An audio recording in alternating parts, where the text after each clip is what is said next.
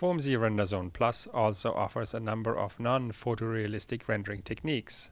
They can be used to create images that appear hand-rendered. In the following example, we will explore a few of those techniques. Let's start with our ambient occlusion algorithm again. Here we have a scene that has no colors or textures applied, just simple white surfaces. And we'll add ambient occlusion to that with a noise option.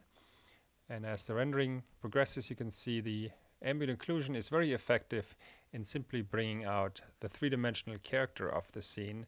And the noise option makes the shading subtly, stipply, gives it the effect as if the image were drawn with a pencil or stippled by a pencil rendering.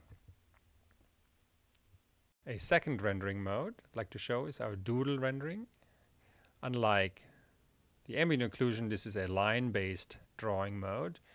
We can choose from a number of predefined styles where the initially straight lines are broken up into smaller line segments that can extend and can be broken up into wavy lines to create all kinds of hand-drawn effects that can be more or less realistic or unrealistic and can be further customized into all kinds of rendering styles.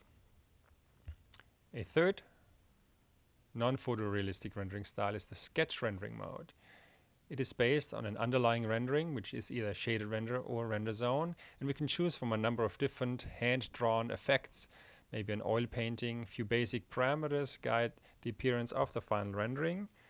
First, the underlying rendering is produced, and then the hand-drawn effect applied on top of it, in this case simulating an oil painting.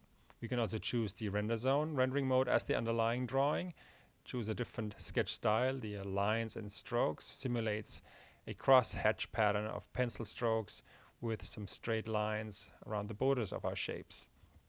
We can see that the background is taken from the accurate render zone and the shading and rendering effect drawn from the sketch rendering mode.